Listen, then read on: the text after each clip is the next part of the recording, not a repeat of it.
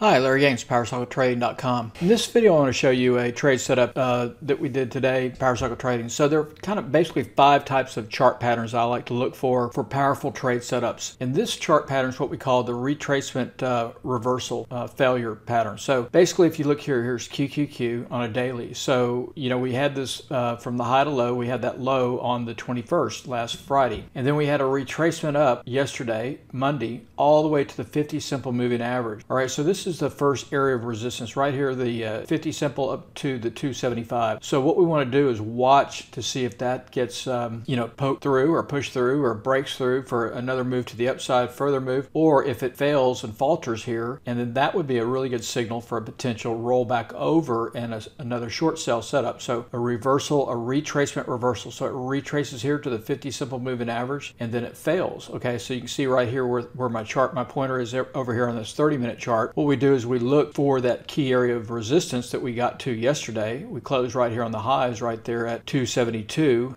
basically. So what we want to look for today is to see if this can be pushed through or broken out above that 50, or if it starts to falter. All right, so we use our momentum. You see cycle 1 and 2 momentum down here start to go negative. This is a 30-minute time frame. So the lower time frame started to go negative. So that's when we said, okay, well, let's take a look. We'll probably set up a short trade. So the next thing is, okay, where are we going to set the short trade and where's going to be our target? So our target was going to be right down here to this 262 level. This was the, if you look here, this is the weekly low. So right in here, this was last week's low. Now this dashed line here is last week's closing price. So I was looking at this expecting it to probably break that 266. That'd be the closing price of last week, and that would give us some more acceleration to the downside. So we set up a short trade right here when it was trading breaking the 268 level here. So knowing if it probably broke that, high probability to break down below this 266, and sure enough it did. So we set up just a put debit spread right there, but then the great thing is we were able to convert that on the sell-off to a free trade. So let me show you the trade setup. So the original trade today when it was breaking this 268 level was to buy. We bought the 25 September to 266 put, sold the 262. So $4 wide put debit spread at a dollar one, somewhere around that level is where